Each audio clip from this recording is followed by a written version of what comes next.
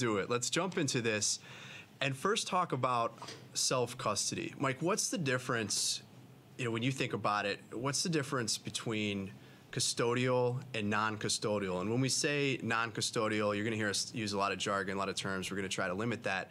But non-custodial, self-custody, same thing. Custodial wallet is a little bit different. What's the key differences there? What do people need to know about? Well, in blockchain technology, crypto is a byproduct of blockchain. Everything comes down to something called a private key, which is a very long alphanumeric string of digits and numbers that represents your crypto on a blockchain. It's kind of like a bank password. You can think of it like that.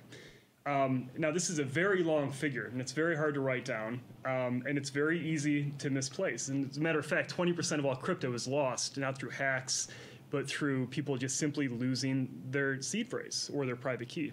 So in a custodial account, kind of like Coinbase, you don't have direct access to your private key. So they're safeguarding that for you.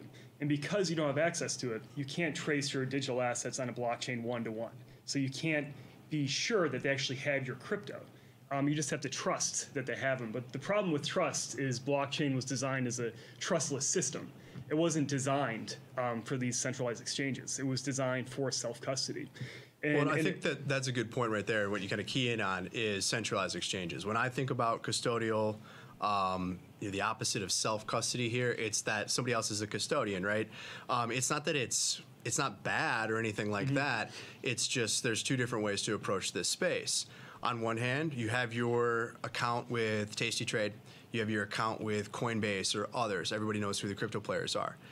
You're trusting them to protect that crypto, to hold on to it for nothing bad to happen, right? And I think, for the most part, it makes sense to trust those. Sometimes it's easier to trust those entities, right? It's not like better or worse necessarily. I mean, I think some people would argue for the self-custody side of it, but that's the big difference. It's who holds the keys, right?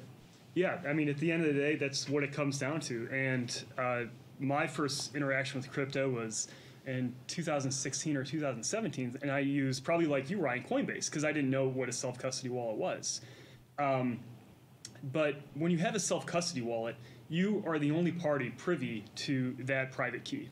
So you're going to have ownership of your assets, and you can look it up anytime you want. If you have Bitcoin, you can look up on the Bitcoin blockchain, or ETH, you can look up on the Ethereum blockchain. You know it's always going to be there, as long as you're safeguarding that private key, which we interpret as a seed phrase, because the seed phrase is a little bit easier to remember and write down. And that is the primary difference between a self-custody and a custodial account. Yeah, it's kind of a novel concept. I mean, when you think about, I don't know if you want to call it crypto world or blockchain, but what happens and how things work on chain, how you interact as an individual, right? In some ways you certainly have a lot more control, maybe have some sovereignty as well. Yeah. That's the big difference. When you have crypto with Coinbase, you have crypto with an exchange. Sure, it's there. You can trade it. It's easy to access. When you go to withdraw it into your fiat bank account, you're able to do that. It's very convenient. Hopefully, you're able to do that. I mean, sometimes, right, there's service outages, et cetera.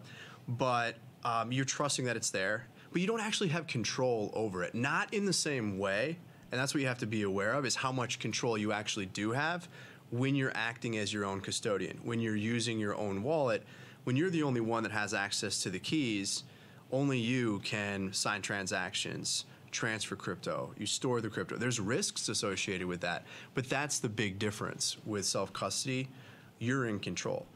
I think the other thing that stands out to me, and we'll move on from this slide, but the other thing that stands out is just what you can access as a result. Yeah. With a self-custody wallet, you can participate in DeFi, decentralized finance. You can access protocols. You can do really whatever you want within reason or within what the technology enables.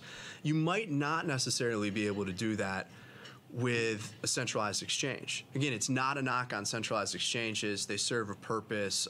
There's some very good ones out there, but you're not necessarily going to be able to use your, let's say, Coinbase account or any other account to participate directly on chain. Maybe over time, but you need a wallet today.